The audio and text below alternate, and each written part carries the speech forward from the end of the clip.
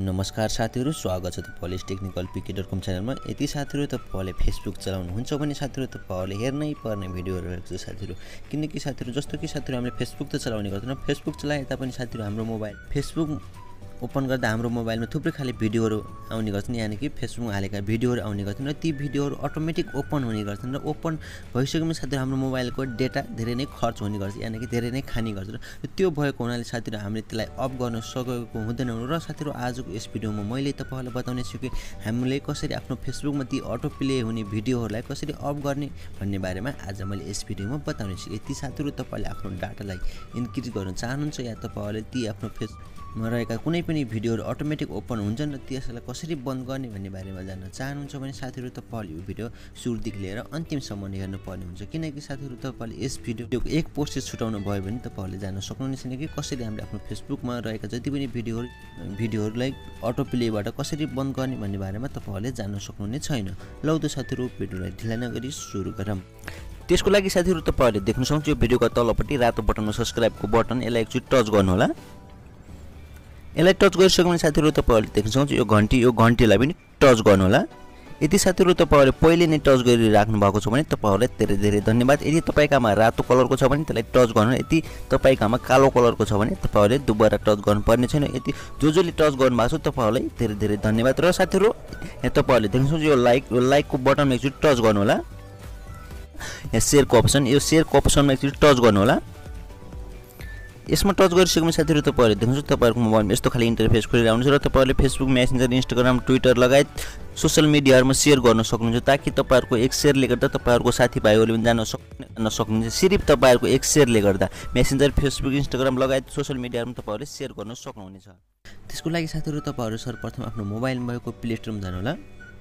Play स्टोरमा आइसकेपछि साथीहरु तपाईले यहाँ सर्च गर्नुपर्ने छ फेसबुक भनेर सर्च गर्नुहोस्। फेसबुक सर्च गरेपछि साथीहरु तपाईले देख्नुहुन्छ यसलाई ट्याप गर्नु होला। यसलाई ट्याप गरेपछि साथीहरु तपाईहरुको मोबाइलमा यस्तो खाली इन्टरफेस खोलेर आउँछ र साथीहरु तपाईले यहाँ देख्न सक्नुहुन्छ अपडेट देखाइरहेको छ, तपाईले यहाँ अपडेट गर्नुपर्ने छ। यदि तपाईले पहिले नै अपडेट गरेर राख्नु भएको छ भने तपाईकोमा ओपन देखाउन सक्छ। यदि तपाईकोमा अपडेट देखाइरहेको छ भने त्यसलाई अपडेट गर्नु होला। म अपडेट गर्दै छु, देख्न सक्नुहुन्छ। यदि तपाईले आफ्नो मोबाइलमा अटो अपडेट हुने राख्नु भएको छ भने प्ले स्टोरबाट अटो अपडेट हुन्छ। मैले बन्द गरेर राखेको छु र ताकि मेरो मोबाइलमा जति बेला इन्टरनेट कनेक्ट हुन्छ त्यति बेला मेरो मोबाइलमा अटोमेटिक एप्लिकेसनहरु अटो अपडेट हुन थाल्थे र त्यो कारणले गर्दा मेरो मोबाइल धेरै ह्याङ हुने भएको कारणले मैले अफ गरेर राखेको छु, ताकि मैले आवश्यक परेको खण्ड मैले आफै नै अपडेट गर्ने छु। देख्न सक्नुहुन्छ हाम्रो फेसबुक एप्लिकेसन अपडेट हुँदैछ र तपाईले पनि अपडेट गर्नु होला। यदि अपडेट गर्नु भएको छैन भने यदि तपाईले अपडेट गरेर राख्नु भएको छ भने तपाईहरुले त्यसलाई ओपन गर्दा हुन्छ। र साथीहरु तपाईले यहाँ देख्नुहुन्छ हाम्रो फेसबुक एप्लिकेसन अपडेट भइसकेको छ। अपडेट भइसकेपछि साथीहरु यसलाई ओपन गरौँ। ओपन गर्नु होला।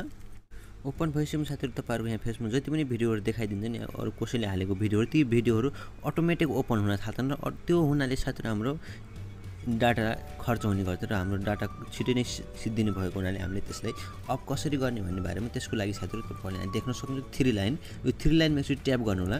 यसमा ट्याप गरेपछि साथीहरु तपाईहरुको मोबाइलको यस्तो खाली इन्टरफेस खोलेर आउँछ र साथीहरु तपाईले स्क्रोल डाउन गरेर यहाँ देख्नुहुन्छ सेटिंग्स एन्ड प्राइभेसीमा जानु होला। यसमा गएपछि साथीहरु सेटिंग्समा जानु होला।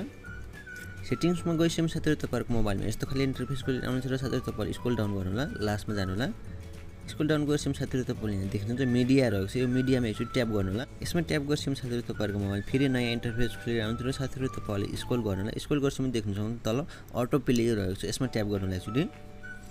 यसमा ट्याप गरेपछि साथीहरु तपाईले यहाँ देख्न सक्नुहुन्छ तपाईहरुको मोबाइलमा तीनवटा अप्सन खोलेर आउँछ र साथीहरु तपाईले देख्नुहुन्छ पहिलोमा रहेछ on mobile data and wifi रहेको छ भने तपाईले यति देख्न सक्नुहुन्छ मोबाइलदेखि चलाउँदै हुनुहुन्छ या वाइफाईदेखि चलाउँदै हुनुहुन्छ। यदि पहिलोमा गर्नुभयो भने तपाईहरुको मोबाइलमा यानी कि फेसबुकमा रहेको भिडियोहरु अटोमेटिक ओपन हुनेछ। मोबाइलदेखि चलाउनुस् या डाटादेखि चलाउनुस् या वाइफाईदेखि चलाउनुस्। र दोस्रोमा दिएको छ देख्न सक्नुहुन्छ अन वाइफाई ओन्लीमा। यदि तपाईले वाइफाई ओन्लीमा राख्नुभयो भने जति बेला तपाई वाइफाईमा कनेक्ट हुनुहुन्छ र त्यति बेला मात्र तपाईको फेसबुकमा कुनै पनि भिडियोहरु अटो प्ले हुन्छन्। र साथीहरु नेभर अटो प्ले भिडियोहरु क्लासमा देख्न सक्नुहुन्छ। यसमा गर्नुभयो भने तपाईले यदि डाटाबाट चलाउनुहुन्छ भने तपाईहरु यो नेभर अटो प्ले भिडियोमा गर्नुभयो भने तपाईहरुको फेसबुकमा जति पनि भिडियोहरु रहेका छन् ती भिडियोहरु अटो प्ले हुने छैनन् र तपाईले आफ्नो डेटा इन्क्रिज गर्न सक्नु र तपाईँहरूले लामो समय चलाउन सक्नु या तपाईँको डाटा बचाउन सक्नु। यसरी साथीहरू तपाईँहरूले फेसबुकमा रहेका कुनै पनि भिडियोहरूलाई तपाईँले अटो प्ले हुनबाट तपाईँहरूले यसरी रोक्न सक्नु। देख्न सक्नु लास्टमा रहेछ नेभर अटो प्ले भिडियो रहेछ। यसमा ट्याप गर्नुमा जति पनि भिडियोहरू छन् ती भिडियोहरू अटो प्ले हुने छैनन् र तपाईँहरूले आफ्नो डाटा इन्क्रिज गर्न सक्नुहुन्छ यसरी। यही नै थियो साथीहरू आजको सानो जानकारी। आशा छ हजुरहरूलाई यो भिडियो अवश्य मन पर्यो होला भनेर। यति साथीहरू तपाईँहरूले यो भिडियो युजफुल लागेमा साथीहरू तपाईँहरूले धेरैभन्दा धेरै सेयर गर्नुहोला ताकि तपाईँहरूको एक सेयरले गर्दा तपाईँहरूको अर्को साथीले पनि जान्ने मौका पाउन सक्नुहुनेछ। हवस् त साथीहरूलाई सानो जानकारी यति नै। अर्को भिडियो लिएर आउने बाचाको साथ आजलाई बिदा हुन चाहन्छु। हवस् त।